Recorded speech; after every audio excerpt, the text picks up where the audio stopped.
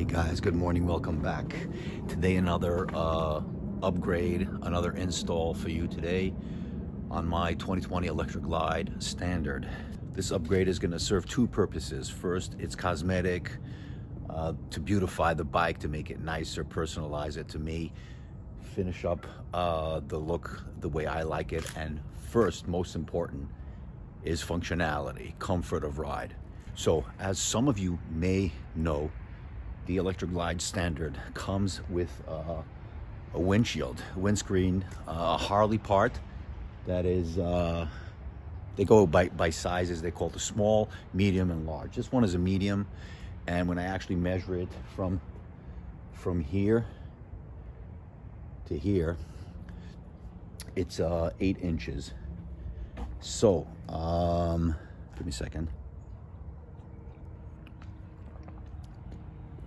I decided, first of all, to complete the look, that I have everything pretty much blacked out on the top over here by the cockpit. As you know, I've in the past already did the levers, did the clutch and brake levers, I did the mirrors, handlebars in black. It is about time to complete this whole chrome and black look with a darker windshield. That's the first. That's the second, actually, purpose. The first and most important is the comfort of riding. Now, when I'm going high speeds, like 110, 120, 130, just kidding. But when I'm going high speeds, I can definitely feel buffeting. Now, what is buffeting? Like, people say, oh, they use that term a lot, and they don't even know how to pinpoint what exactly that is. Well, buffeting is when some wind, either coming from the top or from the sides, hits the top of your helmet or any part of the helmet, depending how much buffeting you're getting, and you actually feel it by the whole helmet moving. And you can really notice it at high speeds is when your vision starts to get like uncomfortable. Think of it as if you're being bumped in your head and your eyes are moving, and it's very difficult to concentrate and see traffic ahead, and it's really uncomfortable. There's a lot of noise, there's a lot of sound of wind, you can't hear your music properly. Your whole visibility, your whole vision isn't being impaired.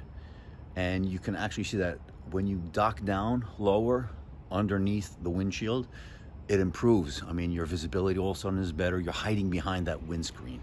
So that's what I feel when I'm going down the highway at high speeds.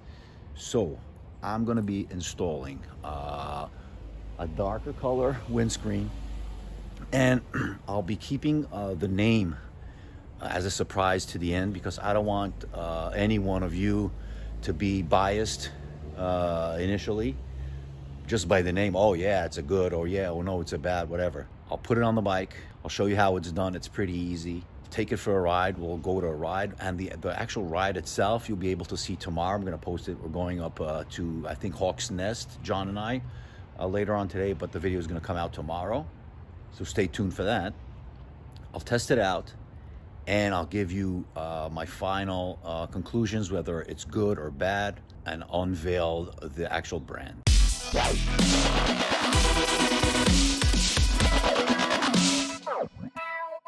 Look what I just got in the mail. Ta-da! Nice. Gonna mix myself a cup of coffee now. No, wait a minute. Before I even start, guys, please do me a favor. Just before we even dive into it, go ahead and subscribe to this channel if you're not subscribed already. Go ahead and click that bell so you get notification every time a new video drops. Of course, whatever's needed for you to identify it.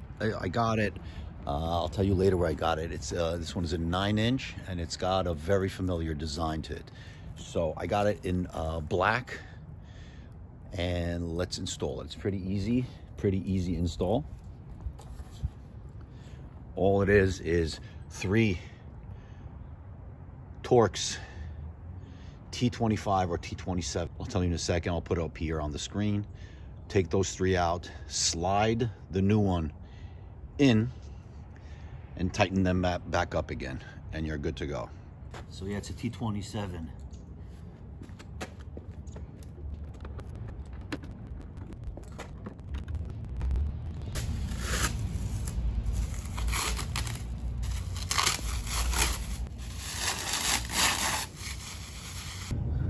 just slides out, just like that. Now if I can compare the two.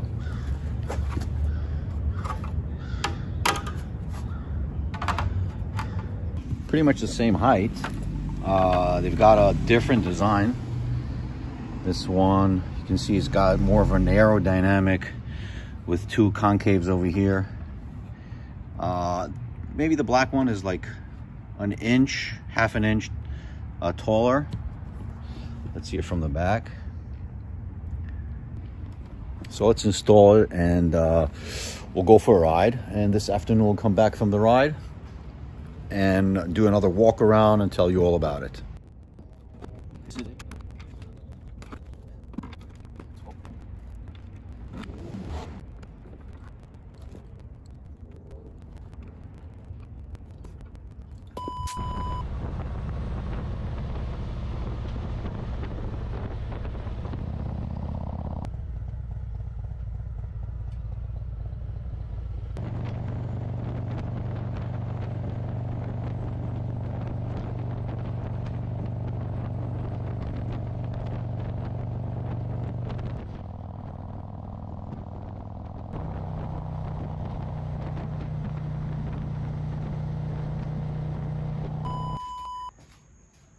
So guys, I just got back from a ride with John to the Poconos.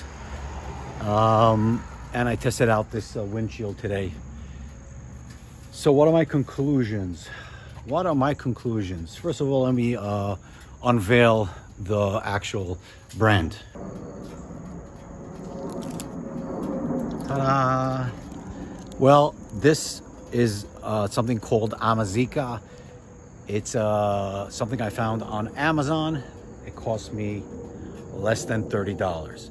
So for those of you that thought that it was maybe a Clockworks, it definitely has the design, the aerodynamic design of the Clockworks and the looks. So let me tell you a little bit how it performed and how I like it or not. In terms of functionality, it did a great job. It deflected the wind properly. It wasn't flapping. I did feel a slight reduction in the buffeting. I think so. I mean, still getting some buffeting that I was getting before with my Harley medium size windshield. But I think this is slightly better. Still, it's not the amount of buffeting reduction that I'd like. I'd like to get it even more significant reduction of the buffeting. What I liked about it is the looks.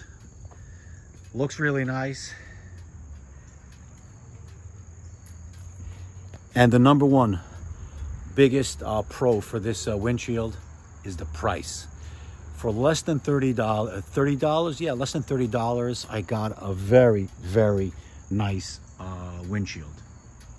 What I don't like about it, truth is that for $30, you cannot expect to get the quality and the finish, the fine finishes as a more expensive and more like a brand name. Let me show you what I mean. First of all, it's not as thick as the competition as Clockworks, but they actually did the lip over here is thicker, so it gives it rigidity. The finish itself, as you can see, the fitment, if you see over here how it fits or doesn't fit properly, the actual fairing, not as a finesse quality as other windscreens. And overall, it feels like pretty much like a $30 windscreen. However, is this worth the $30? Absolutely, absolutely. I'd say they pretty much copied the design from the Clockworks, but the Clockworks is 5 times more expensive. Is Clockworks five times better than this? I don't think so. This is definitely worth the $30 that it cost. And if you're on a budget, or if you're not sure what windshield you want to get, this is definitely an option for you. I have a link down by the description where you can find it. I bought it on Amazon. I think the name is Amazika or something like that. Am I gonna keep it? Tell you the truth, at this stage, I don't know. I think I prefer to spend a little bit more, not a little bit more, significantly more, 5 times more, and get the Clockworks. So that's it. Hope you found this review and install interesting and you learned something from it. I appreciate it if you give me a thumbs up if you like this video. And if you're not subscribed to the channel, want to watch more of these videos, make sure you hit that subscribe button and that bell for notifications. Till the next review, to next video, I'm Sandy from Holy Shift. Peace out.